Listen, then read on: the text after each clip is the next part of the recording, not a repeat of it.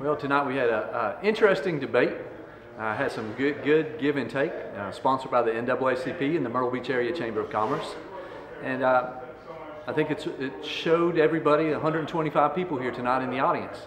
Once again, for 2 years, I've been asking the question, does anybody believe advertising is more important than public safety? And once again, this room, a unanimous room tonight, 125 people, no one said advertising was more important than public safety. And I think it was interesting tonight between myself and Mayor Rhodes, there's a clear distinction. If you want to use the advertising money for public safety, I would be your candidate. If you want to continue to fund the chamber, the $23 million they're getting, and going and asking for peanuts and scraps from the General Assembly out of the accommodations tax, well, that's the approach they have. I believe, I've been saying for 2 years, since September of 2015, we need 100 officers on the street.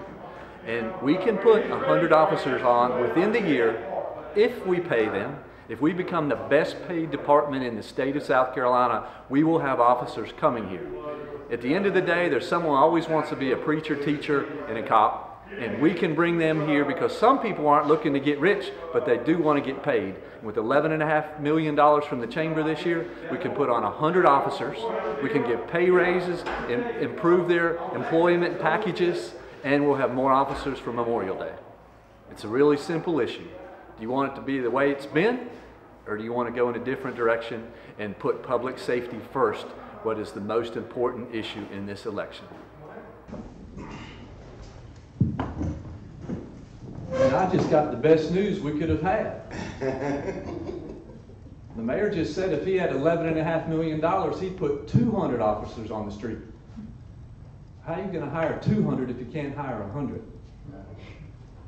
If you have a restaurant, you have a hotel, how do you run your dining room?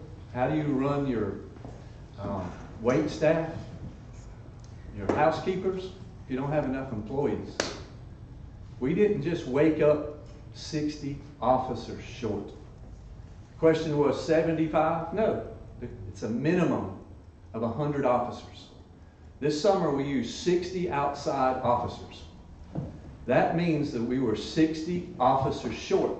Right now we're still paying the chief, the chief that retired back in May, at a rate of $150,000 a year. He hasn't worked since May on the street and doing anything, and we're paying him a consulting fee. So what's he consulting? Is this his plan for the 8 additional officers? Do y'all understand how simple to change the law is? The law was written to give you property tax rebate, to give the city capital improvements, there's a portion, but the lion's share goes to the chamber. There's 120 people in this room, and 120 people just said that public safety is more important than advertising. We've given the chamber $138 million for advertising, and none of it's gone to public safety. All you have to do is go back to Columbia, get the delegation to go up and change a couple lines in the state law to allow its use for public safety. It's called local legislation. There's only 3 counties in the state who can even have the A tax. Horry County, Charleston County, and Beaufort County. The 2 south counties have never put it in place anywhere. And of the 8 entities, the 7 cities, and the county, we're the only one that has put in the legislation. So if the state changed something, the only person in the entire state of 183 cities and 46 counties, the only legislation they're changing is for us. And can you imagine the question going to the governor and saying, Governor McMaster, will you please change the advertising so we can use it and pay for our own police officers? So people in Florence and Casey don't have to be coming down here and running our department for us because we can't staff it. Will you please change the law so that we can use that money for public safety?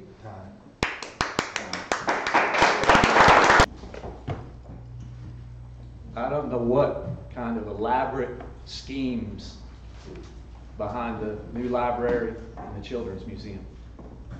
If you go back and look at budget 14, 15, and 16, the mayor said it's we, it's not I.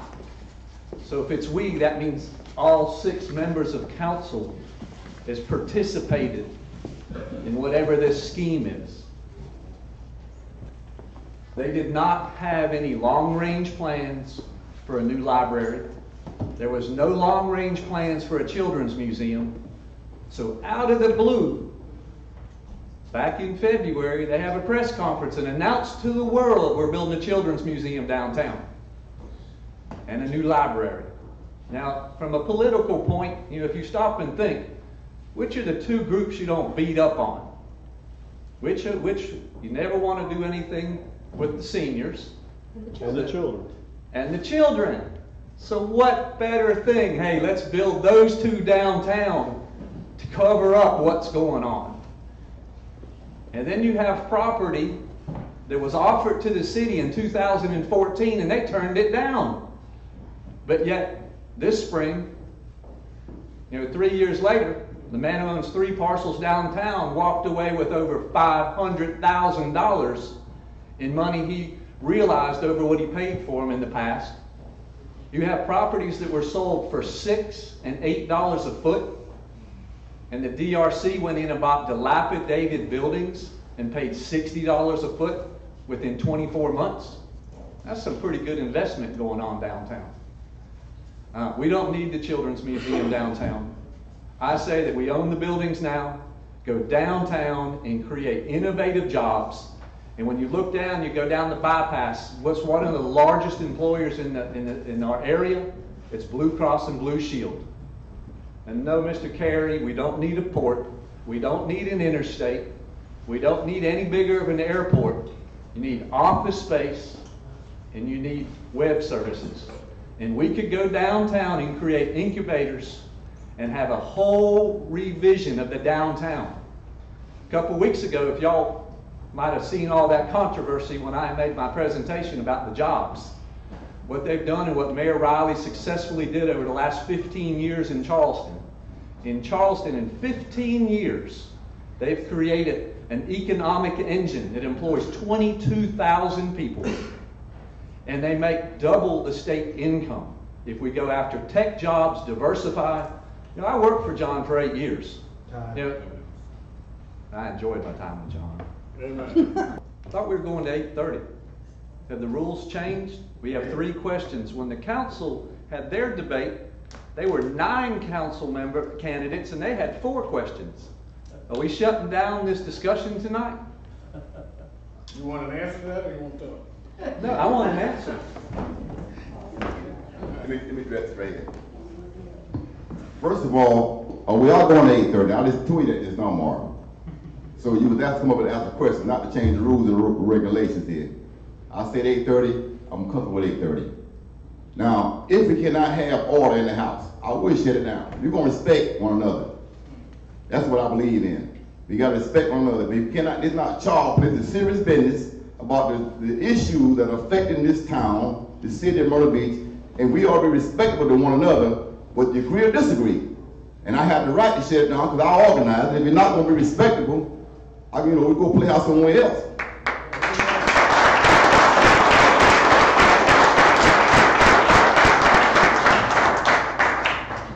I agree. But thank you. I guess we're going to get another 30 minutes to talk about the city's business.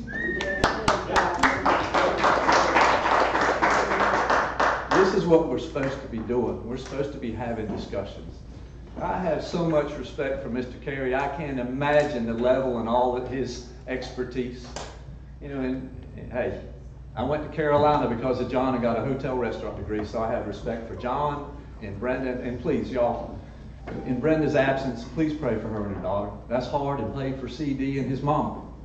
But we need to sit here tonight and we need to go through these issues, and if they get a little testy and a little ugly, that's all right. We need to have a debate. Domestic violence, that goes back to police. We don't have enough police. Y'all realize when we brought in the 60 officers, that was to control the boulevard? That wasn't put any officers, community officers. Nobody was in neighborhoods. There was no more officers at Market Common. They weren't in BTW. The officers weren't anywhere. Everybody was on the boulevard trying to keep the boulevard under control. You know, and then this year we're going to put 8 more, so we're going to keep asking the state. The governor had to come down here and tell the city to get their stuff together. How embarrassing. But if we have those officers, we have the 100 officers, everybody says, well, what are you going to do with them in the off-season? Well, ladies and gentlemen, in January, they answer as many calls as they used to answer in July. And you give a package, hey, you come to work for Myrtle Beach, we're going to pay the best of anybody in the state. You're going to see people moving here. Oh, we can't put 100 through the academy. We don't want 100 rookies on the street. You pay officers, and officers will move here. You're always going to have preachers, teachers, and cops. There's a lot of people out there that they're not in it for the money. They're in it to serve. And officers are one of them. If we start paying, if we have the $11.5 million, we can raise the pay. We'll retain it. We won't become a revolving door in a training session for someone else. Then when we have those officers, then we can have a gang unit. And we can have a domestic violence unit. Then we can have a human trafficking unit. And we can do all kinds of things. But right now, all we're doing is hanging on and hoping the boulevard doesn't go crazy and there's more shootings.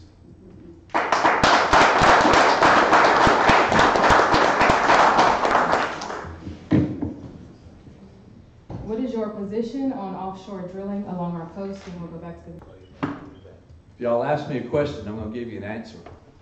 And what I tell this group, it's the same group I'm going to go if I talk to a bunch of bikers, or if I go to the Dunes Club, or if I go to Market Common. It doesn't matter. You ask me a question, and you might not like the answer, but I'm going to be straight up forward. I don't run. I ain't scared. And I don't support oil offshore drilling, but I support offshore drilling for natural gas. Clean natural gas. Natural gas, I believe, is the future. You know, it's not oil. There's not oil spills. So, you know, I'm 50-50. I'm supporting half of it. And the type of jobs and the industries and what natural gas and those type of jobs, what it would bring in here, you know, I think it's a benefit.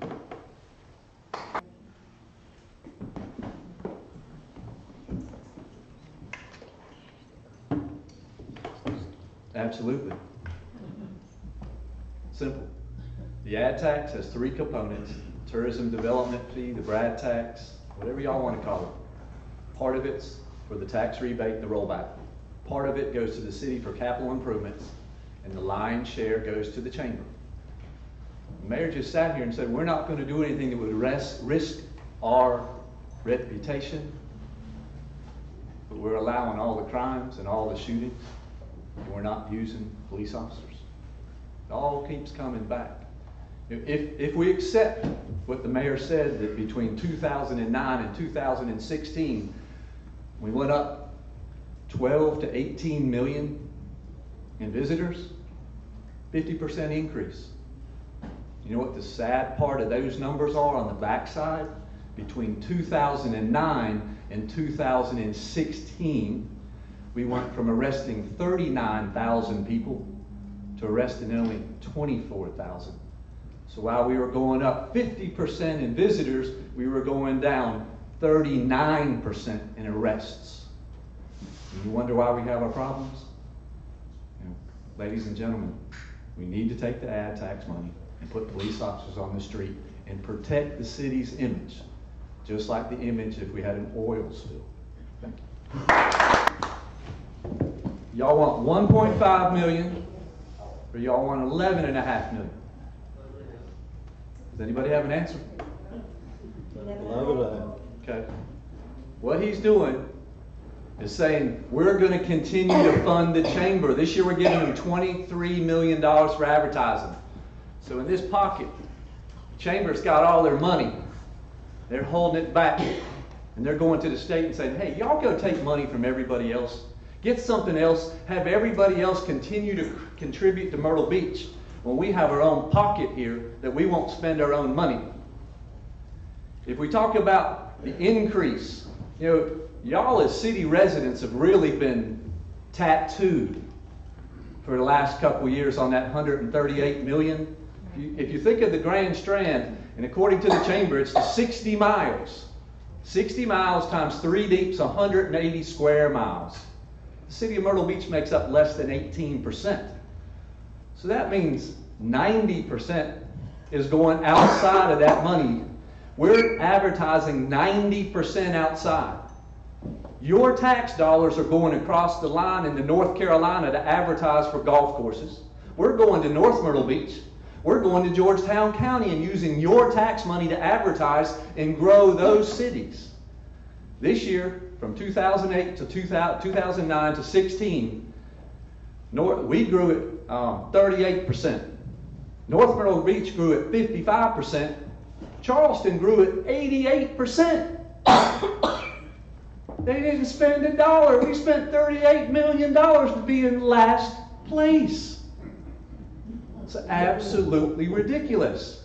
All Luke Rankin has to do, or all Alan Clemens has to do, Greg Hembry, or anybody else in our delegation, is go to Columbia right now and pre-file legislation to change the use. It's simple. Then they come in January and the law gets changed. Talk to them. I get a lot of criticism that I can't get along with people. And I don't work well with people. I don't negotiate. Well, for 2 years, I've been offering the chamber 50% of that account. And I just showed you why we shouldn't be doing 50%. We ought to be getting 90% of that money coming back to the city and give the rest of the community the 10% for advertising. One of the biggest battles I had on city council, if y'all drive down Oak Street, there's that big building on the left side beside the convention center. 18 times I voted against the construction of the convention center hotel. That's $50 million of our $225 million in debt right there. And y'all, maybe some of y'all know, maybe you don't. There was a group that came, as a man and woman that came from Coronado Beach out in San Diego, just first class. They came to the city and they proposed they want to go behind the convention center and build a cylinder tower as a hotel. They were going to pay for it. They didn't want anything. And then if that was successful, they were going to build a second tower beside it. And that was going to have some office space and it was going to have living quarters. They came and all they wanted was the hospitality fees that were created within the project. They wanted that to come back in. They weren't wanting anything else, no one else to pay. They were going to pay their way on the hotel. And what kind of a ridiculous agreement did the city end up doing? Making y'all own a convention center, a hotel, and now, how many years later, we still owe $58 million, and that's one of the biggest chunks of our debt. Will answer, when you were mayor, the city was safe, clean, and business was thriving. What will you do to return to a safe, clean, business-friendly city if elected?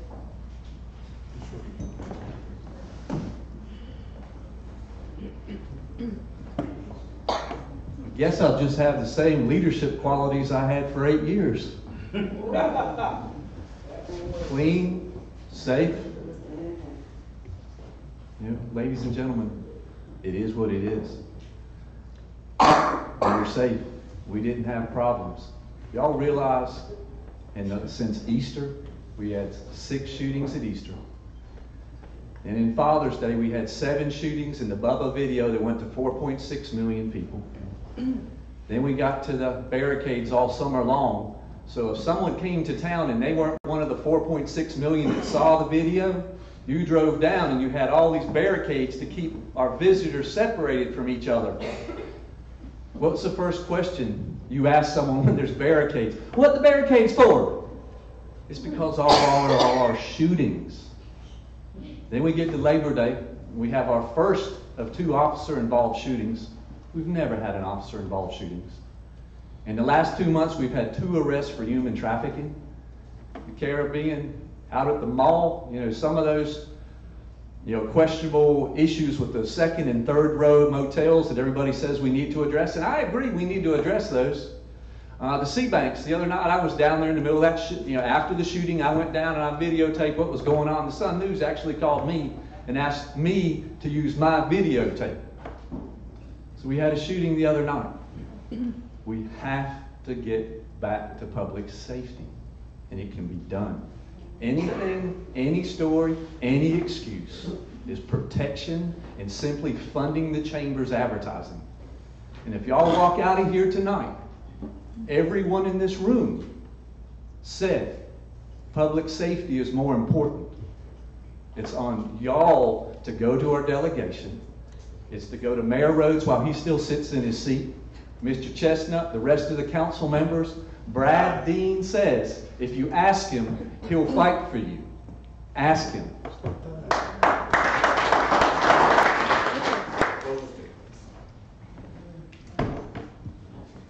Hey, we got to 8:30.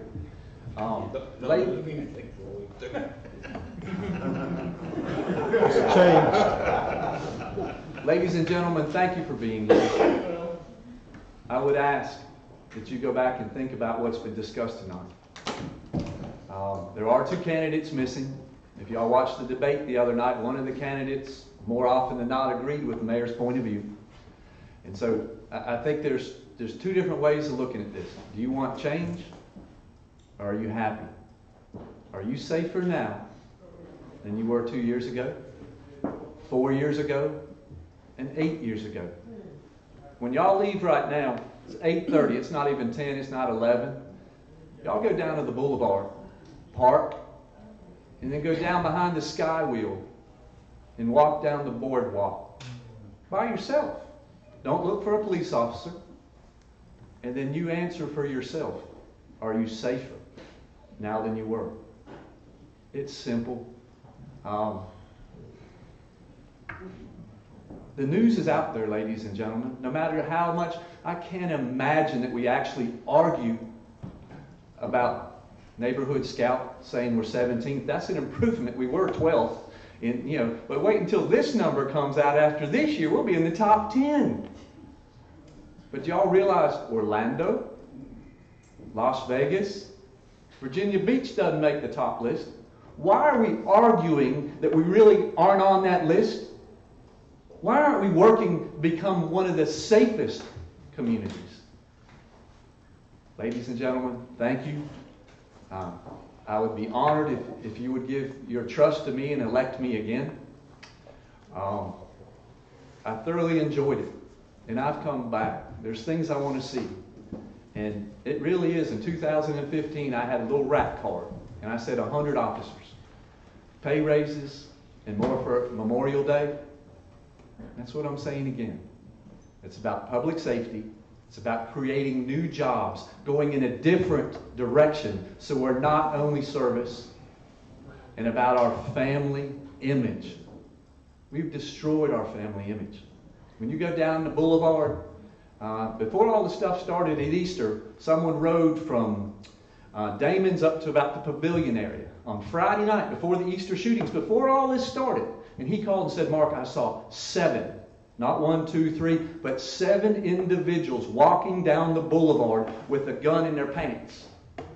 He called 9 times to the police department. They couldn't answer the calls. Y'all have been told a bunch of stories for a long time, and we need to make some changes. I hope God continues to bless the city of Myrtle Beach. And thank you.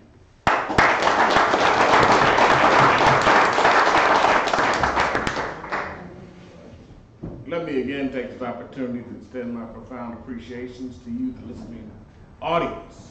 Now, to give yourselves a round of applause. Secondly, we've been blessed with having some candidates that took the heat, fought through it, and we want to extend an appreciation to each and every one of you guys for what you do.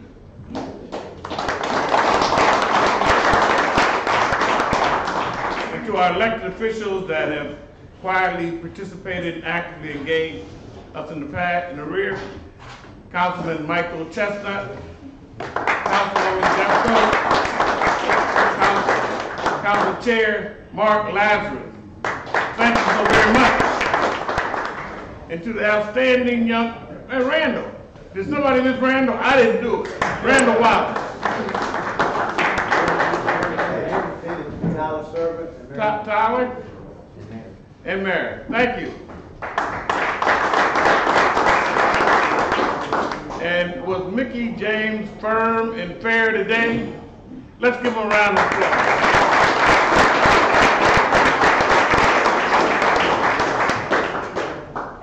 The NAACP and the Carolina African American Heritage Foundation want to just extend our profound appreciation to you for all that you do.